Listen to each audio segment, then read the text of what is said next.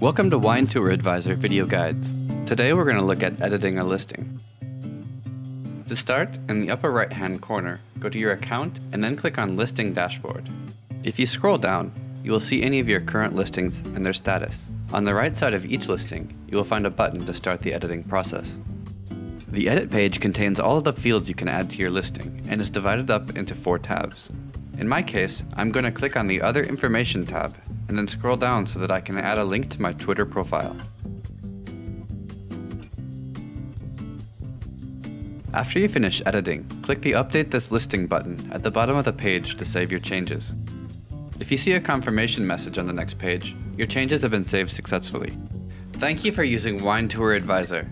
If you have any questions, please email us at support@winetouradvisor.com.